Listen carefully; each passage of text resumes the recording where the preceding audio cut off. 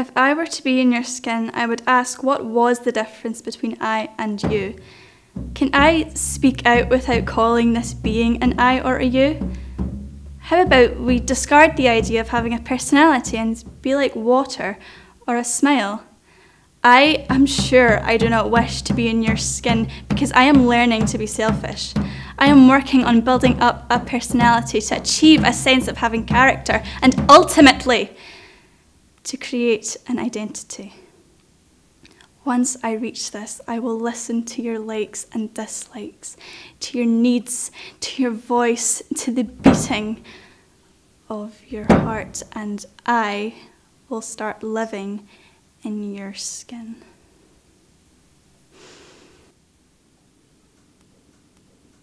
How about I stop calling myself an I and you a you?